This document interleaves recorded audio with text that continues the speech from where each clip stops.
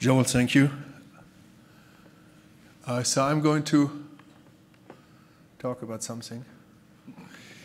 These are my disclosures. I think we all know that there are large institutional databases that have shown that many of our dislocating hip have perfect cup positions.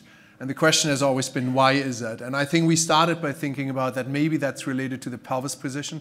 If I put it in a certain anatomic position, maybe that's not going to work for every pelvis. And what do I mean with that? There are patients that have a neutral pelvis. Some people have an anterior tilt of their pelvis. Some people have a posterior tilt. And you might imagine if I have an anterior tilt and I put the cup in a certain position, that the hip has a higher tendency to dislocate in the back. And so we started like this, and if you see this, it's tilted forward, there's no anteversion, no functional anteversion, and as the pelvis rolls back, you start to get much more anteversion, much more functional anteversion. Now important is that the anatomic anteversion, if you use something like ortholine or so, will be exactly the same no matter what that pelvis is. It always looks the same. We didn't change the cup when we just showed that to you here. So now one of the dilemmas is that pelvic tilt doesn't change. What I see before the surgery is usually what I'm going to see after surgery. So I have to take it into consideration to some extent. And it's quite interesting. If I have a pelvis that is all the way rolled back in a standing position, my functional anteversion will be almost 40 degrees, even if I anatomically put it in at 20 degrees. So that patient will be at much higher risk of anterior dislocation, while the other way around, they could be at much higher risk of posterior dislocation, depending on where that functional anteversion is.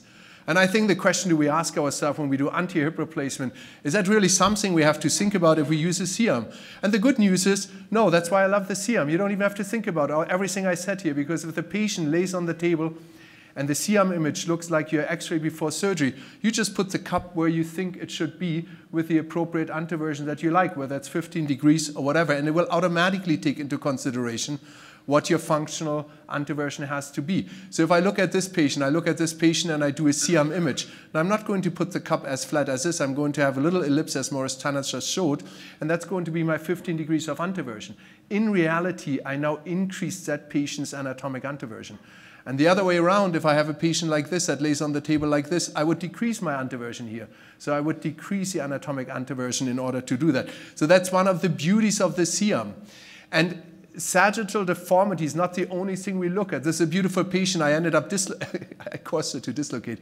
Why? I figured that out later. She didn't just have a rollback, which increased her anteversion, but she also has a scoliosis that tilts her pelvis on the axial plane out. So I even increase her functional anteversion more just by having her stick out that side of the pelvis. And so we need some kind of software that tells us how much axial rotation is.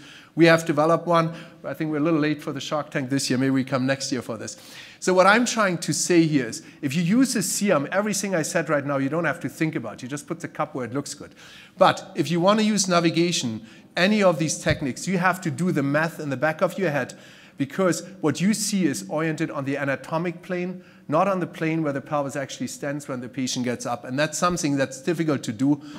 The other thing that influences risk of dislocation is spinal fusion and stiffness in the spine. We all know if I have a spinal fusion, my risk of dislocation goes up tremendously.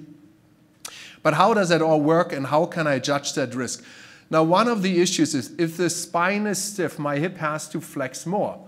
So if I have a stiff spine, my hip flexes more. With that comes more risk of dislocating. So if you look at this, I have a normal spine flexibility. The spine actually moves with it, and it does give us some of the flexion of the hip. Well, if I have a stiff spine, the hip just has to move more, and that drives dislocation. Now, what can we look at? We can look at sacral slope and pelvic tilt, and I think you all know what that is. That's pretty simple classification of what's the sagittal position of the pelvis. And we can go one step further, and we can take the same x-ray in a standing position and in a sitting position. And we can see how these two variables change. And you don't have to be both, because their relationship to each other doesn't change. So most of us just look at the sacral slope and we see if it changes. And if there is a significant amount of change, we call that rollback, and we think that's good because that protects our hip from actually dislocating. And there's now softwares that do that automatically, like ours, and you know about this. So now what that means is, if my pelvis in this case here doesn't roll back, like it's at 49 standing, 53 sitting, then my hip has to move 10 degrees more, in that case even 13 degrees more, to get into a sitting position. And that means it's at risk to dislocate. And that's the first part of Jonathan Wigdorczyk's awarded a hip spine classification. It simply looks at whether the pelvis rolls back when you sit down, because that would protect the hip from dislocating. And it says if it doesn't roll back, so the ones that don't have sacral slope change, you actually increase your anteversion. Now, what else can we look at? We can look at lumbar lordosis, and we can look at pelvic incidence, because a flat back is ultimately defined by both, and I'm going to explain that in a second here. Now, this is Jonathan's classification. It just doesn't look at whether there is rollback. It also looks at if you have a stiff spine, a flat spine. And what does that mean? Now, let's look at this patient here. It has a pelvic incidence. Why is that pelvic incidence so important?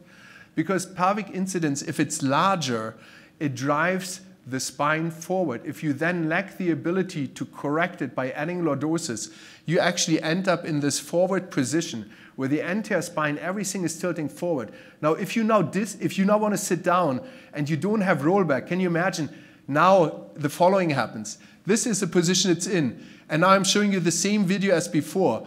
It's lacking 20 degrees to further flex the hip. So that's why these two Bs are such a disaster. But as Morris Tanner pointed out correctly, there's really not a lot we can do. We can dial in a little bit more anteversion. But the one important thing that Jonathan pointed out, it's no longer about the anatomic plane. It's about the functional plane of the pelvis. And many of us look at this and don't really know what that means. But I think that's an important thing. So does that really matter for us anterior surgeons? I have to say, dislocation is not a big problem in my practice. And it also applies to all my other colleagues at HSS that do anterior hip replacements. We don't have high dislocation rates. I believe if I use a C-arm, I put my cup at 15 to 20 degrees of anteversion, I close my anterior capsule, I don't have to worry about the stiff spine classification. But one thing, the 2Bs might be an exception here. And I'm going to show you an example, a woman I saw 2 weeks ago in my practice, bone-on-bone arthritis, a 2B spine, and that's her clinical examination. She had total knees by Russ Windsor that hyperextend that much. I mean, he's one of the best knee surgeons in the country, or was one, unfortunately. He rests in peace. But this is, this is her range of motion, almost like a normal hip. I mean, how are you going to keep that hip stable? That will need something more than just a little bit more anteversion. That might need a dual mobility liner. So in summary, I think standing to sitting x-rays are probably not needed for most of the anterior hips that you do with a C-arm. I'm only talking about when you use a C-arm for cup position. Adjust the cup position to pelvic tilt is an automatic process whenever I use my C-arm. That's why I love the C-arm. That's why I love technology that's based on the C-arm. And you might not like the radiation, but it makes a lot of things much easier. Dislocation is extremely rare. So while I measure pelvic rollback on all my patients, I get sitting and standing x-rays. I have to say that for the majority of patients, I don't need it. There's probably a few 2Bs that I personally can probably identify clinically already, and there are probably ways to do that would benefit from this entire workup that we have talked about right now. But in general, if you use a C-arm, you put your cup at 20 degrees anteversion, you do a good job with your soft tissue releases, and don't excessively release. Please forget everything I just talked about, and thank you very much.